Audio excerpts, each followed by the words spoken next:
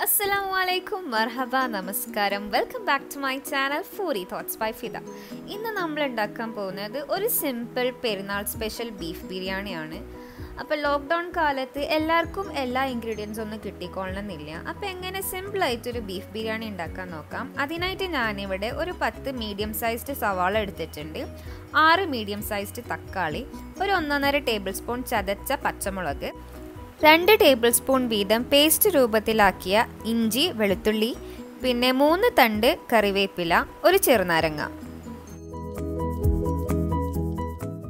ഗരം മസാല ഞാനിവിടെ റോസ്റ്റ് ചെയ്ത് ഉണ്ടാക്കുകയാണ് ചെയ്യുന്നത്. അതിനായിട്ട് 1/4 ടീസ്പൂൺ വീതം നല്ല ജീരകം, സാഞ്ചീരകം, കസൂരി മേത്തി, ഒരു 4-5 പോട്ട് കാടകം, ഏലക്ക, 10-12 ക്ലോവ്സ്, ഗ്രാമ്പൂ, ചെറിയ കഷ്ണം സിനമൺ സ്റ്റിക്ക്, കറുകാപ്പട്ട, ഇതെല്ലാം കൂടി പാനിൽ ലോ ഫ്ലെയിമിൽ റോസ്റ്റ് ചെയ്തെടുക്കുകയാണ്. അപ്പം നല്ല ഫ്ലേവറും ആയിരിക്കും. ഇത് നമ്മളുടെ ടേസ്റ്റിനനുസരിച്ച് നമുക്ക് അഡ്ജസ്റ്റ് ചെയ്യാം. ഇപ്പം നിങ്ങൾ പറഞ്ഞ പോലെ കസൂരി മേത്തിയൊക്കെ ഇട്ടിട്ടുണ്ട്, ഇതൊരു ഡിഫറെൻറ്റ് ടേസ്റ്റ് ആയിരിക്കും. ഇപ്പോൾ റോസ്റ്റ് ചെയ്തതിന് ശേഷം നമുക്ക് ഒന്ന് ചൂടാറിയതിന് ശേഷം ഇതൊന്ന് പൊടി രൂപത്തിൽ ഗ്രൈൻഡ് ചെയ്തെടുക്കാം. ബിരിയാണിക്ക് ആവശ്യമായിട്ടുള്ള മസാല തയ്യാറാക്കാനായി ഒരു പാനിലേക്ക് 4 ടേബിൾ സ്പൂണോളം നെയ്യ് ചേർത്ത് കൊടുക്കാം. ഇവിടെ ഞാൻ RKG നെയ്യാണ് യൂസ് ചെയ്തിട്ടുള്ളത്. പിന്നെ അതിലേക്ക് 4 ടേബിൾ സ്പൂണോളം ഓയിൽ ചേർത്ത് കൊടുക്കാം. ഇവിടെ ഞാൻ സൺഫ്ലവർ ഓയിലാണ് ചേർത്ത് കൊടുത്തിട്ടുള്ളത്. നിങ്ങൾ ഏതാണോ പ്രിഫർ ചെയ്യുന്നത് അത് ചേർത്ത് കൊടുക്കുക. ഓയിൽ ചൂടായതിനു ശേഷം 1/4 ടീസ്പൂൺ വീതം നല്ല ജീരകവും സാഞ്ചീരകവും 1 ടീസ്പൂൺ ഉലുവയും ചേർത്ത് കൊടുക്കുക. എന്നിട്ട് അതിലേക്ക് 3-4 തണ്ട് കറിവേപ്പില ചേർത്ത് കൊടുക്കാം. പിന്നെ അതിലേക്ക് നമ്മൾ കട്ട് ചെയ്ത് വെച്ചിട്ടുള്ള സവാള ചേർത്ത് കൊടുക്കാം. ഉള്ളി നന്നായിട്ട് സോട്ട് ചെയ്യാം. ഗോൾഡൻ ബ്രൗൺ ആവേണ്ട, പക്ഷേ ഒന്ന് വാടിക്കഴിഞ്ഞാൽ നമുക്ക് അടുത്ത ഇൻഗ്രീഡിയൻറ്റ് ചേർക്കാം. പാരലായിട്ട് ഞാൻ സവാള ഫ്രൈ ചെയ്തെടുക്കുന്നുണ്ട്, ദമ്മിടുമ്പോഴും ഗാർണിഷ് ചെയ്യുമ്പോഴും യൂസ് ചെയ്യാൻ വേണ്ടിയിട്ട്.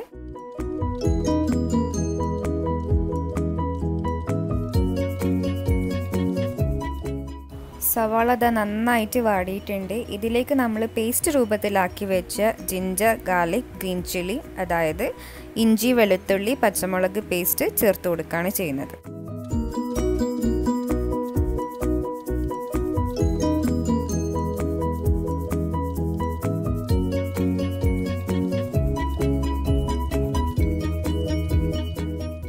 ഇഞ്ചിയുടെയും വെളുത്തുള്ളിയുടെയും ആ റോ സ്മെല്ല് മാറിക്കഴിഞ്ഞാൽ നമുക്കതിലേക്ക് കട്ട് ചെയ്ത് വെച്ച തക്കാളി ചേർത്ത് കൊടുക്കാം. തക്കാളി നന്നായിട്ട് സോട്ട് ചെയ്യുക. നല്ലോണം ഉടഞ്ഞതിന് ശേഷം നമുക്കതിലേക്ക് മസാല ചേർത്ത് തുടങ്ങാം. നമ്മൾ പ്രിപ്പയർ ചെയ്ത് വെച്ച ഗരം മസാലയിൽ നിന്നും പകുതി ഇതിലേക്ക് ചേർക്കാം. നന്നായി മിക്സ് ചെയ്തതിന് ശേഷം 2 ടേബിൾ സ്പൂൺ മല്ലിപ്പൊടി ചേർത്ത് കൊടുക്കാം. എന്നിട്ടതിലേക്ക് 1 ടീസ്പൂൺ കുരുമുളക് പൊടി, 1 ടീസ്പൂൺ മുളക് പൊടി, 1/2 ടീസ്പൂൺ മഞ്ഞൾപ്പൊടി ചേർത്ത് കൊടുക്കാം. മസാല നന്നായിട്ട് മിക്സ് ചെയ്ത് കൊടുക്കുക.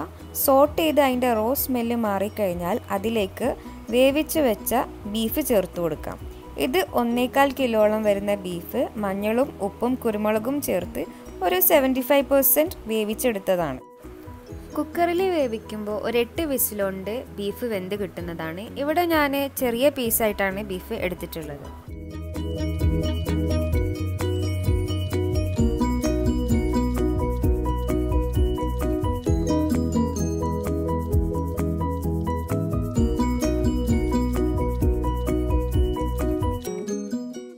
ആവശ്യാനുസരണം ഉപ്പ് ചേർത്ത് കൊടുക്കാം. ഇവിടെ ഞാൻ 1 ടേബിൾ സ്പൂണോളം ഉപ്പാണ് ചേർത്ത് കൊടുത്തിട്ടുള്ളത്.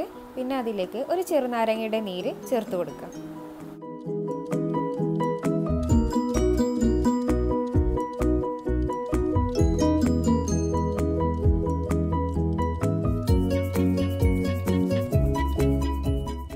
ഇതിലേക്ക് ചേർക്കാനുള്ളത് 1 കപ്പ് തൈരാണ്. ഇത് ഞാൻ നന്നായിട്ട് മിക്സ് ചെയ്തതിന് ശേഷം സ്മൂത്ത് ആക്കിയതിന് ശേഷമാണ് ഇതിലേക്ക് ഞാൻ ഒഴിക്കുന്നത്.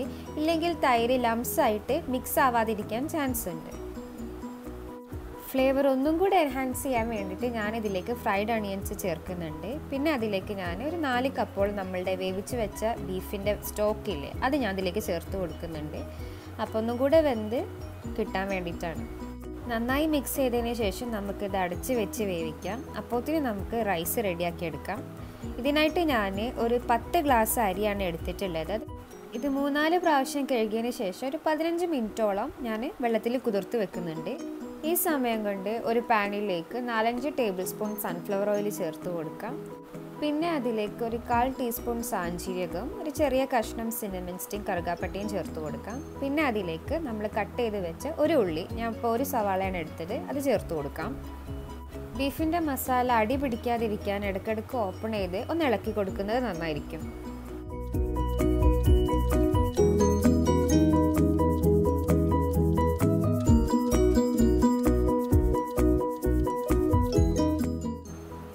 ഇതുപോലെ ഫ്രൈ ആയി കഴിഞ്ഞാൽ അതിലേക്ക് നമുക്ക് അണ്ടിപ്പരിപ്പ് ഇട്ടൊന്ന് വറുത്തെടുക്കാം. അണ്ടിപ്പരിപ്പ് ഒന്ന് ഗോൾഡൻ ബ്രൗൺ ആയി കഴിഞ്ഞാൽ അതിലേക്ക് കിസ്മിസ് ഇടാം. കിസ്മിസ് ഒന്ന് വഴന്ന് വന്നാൽ അതിലേക്ക് വെള്ളം ചേർത്ത് കൊടുക്കാം. ഇവിടെ ഞാൻ 1 ഗ്ലാസ് അരിക്ക് 1.5 ഗ്ലാസ് വെള്ളം എന്നുള്ള കണക്കാണ് എടുത്തിട്ടുള്ളത്. അപ്പോൾ ഞാനിവിടെ ഒരു 15 ഗ്ലാസ് വെള്ളം, കുറച്ച് എക്സ്ട്രാ, ഒരു ഗ്ലാസ് എക്സ്ട്രാ ആയിട്ടും എടുത്തിട്ടുണ്ട്. നന്നായിട്ട് മിക്സ് ചെയ്ത് കൊടുക്കാം. പിന്നെ ആവശ്യാനുസരണം ഉപ്പ് ചേർത്ത് കൊടുക്കാം. ഇവിടെ ഞാനൊരു 1/2 ടേബിൾ സ്പൂൺ ഉപ്പാണ് ചേർത്ത് കൊടുത്തിട്ടുള്ളത്. പിന്നെ അതിലേക്ക് ഒരു ചെറുനാരങ്ങയുടെ നീര് നമുക്ക് ചേർത്ത് കൊടുക്കാം. വെള്ളം തിളച്ച് കഴിഞ്ഞാൽ അതിലേക്ക് കുതിർത്ത് വെച്ച റൈസ് നമുക്ക് ചേർത്ത് കൊടുക്കാം. എന്നിട്ട് നമുക്ക് മൂടി വെച്ച് ഇത് വേവാൻ വെക്കാം. പിന്നെ ഇടയ്ക്ക് ഒന്ന് വെള്ളം വറ്റുന്നതിന് മുമ്പായിട്ട് നന്നായിട്ടൊന്ന് ഇളക്കി കൊടുക്കാം. പിന്നെ നമുക്ക് അടച്ചു വെച്ച് ഒന്നും കൂടെ വേവുന്നവരെ അടച്ചു വെച്ച് വേവിക്കാം. നമ്മുടെ റൈസ് റെഡി ആയിട്ടുണ്ട്. ഇനി നമുക്കിത് ദമ്മിട്ട് തുടങ്ങാം. ബീഫ് മസാലയിലെ വെള്ളമൊക്കെ ഇനി വറ്റിക്കഴിഞ്ഞിട്ടുണ്ട്. ഇതൊന്ന് ഇളക്കി കൊടുക്കാം ദമ്മിടുന്നതിന് മുമ്പായിട്ട്.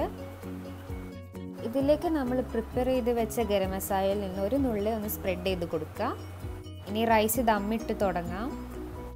റൈസ് എല്ലായിടത്തും ഈവനായിട്ട് സ്പ്രെഡ് ചെയ്ത് കൊടുക്കുക.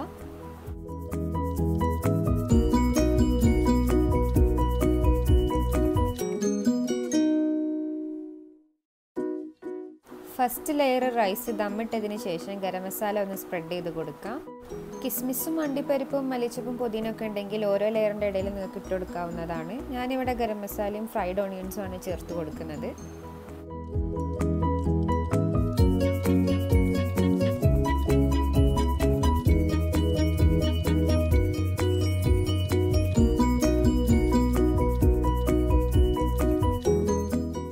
അതോടൊപ്പം തന്നെ ഓരോ ലെയറിലും നെയ്യും അവിടെ ഇവിടെ ആയിട്ട് സ്പ്രെഡ് ചെയ്ത് കൊടുക്കുക. നെയ്യും ഗരം മസാലയും ഫ്രൈഡ് ഓണിയൻസും ഓരോ ലെയറിലും നമുക്കിങ്ങനെ ചേർത്ത് കൊടുക്കാം.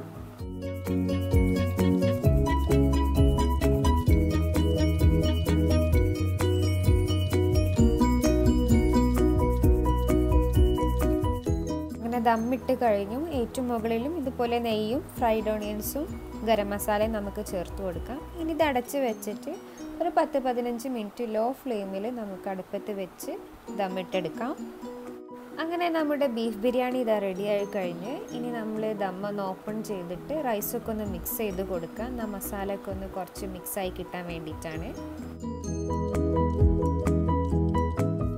ബിരിയാണി മൊത്തമായിട്ട് മിക്സ് ചെയ്തിട്ട് വേണമെങ്കിൽ നിങ്ങൾക്ക് സെർവ് ചെയ്യാം. ഞങ്ങളിവിടെ മസാലയും റൈസും വേറെ വേറെ ആക്കിയിട്ടാണ് സെർവ് ചെയ്യാറ്. അപ്പോൾ അതാണ് റൈസ് സെപ്പറേറ്റ് ചെയ്യാണ് ചെയ്യുന്നത്.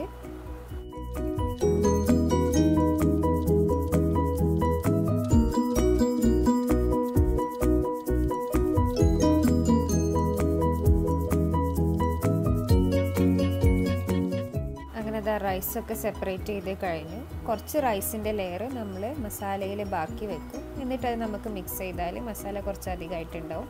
ഇതുപോലെ ഒന്ന് മിക്സ് ചെയ്ത് കൊടുക്കുക.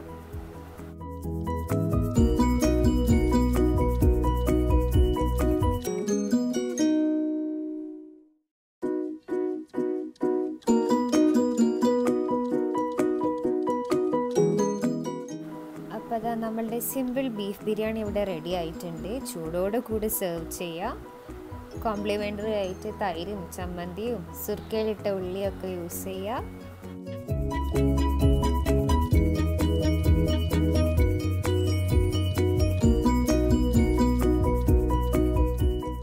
എല്ലാവർക്കും ഇഷ്ടമായി എന്ന് കരുതുന്നു. ട്രൈ ചെയ്ത് നോക്കാം. ഈ പെരുന്നാൾ എന്തുകൊണ്ടും പലർക്കും വ്യത്യസ്തമായിരിക്കും.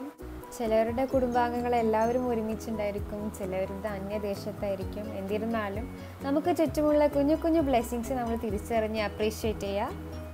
ഈ സമയം കടന്നു പോകും. എല്ലാവരും ചാനൽ ലൈക്ക് ചെയ്യുക, സബ്സ്ക്രൈബ് ചെയ്യുക, ഷെയർ ചെയ്യുക. താങ്ക്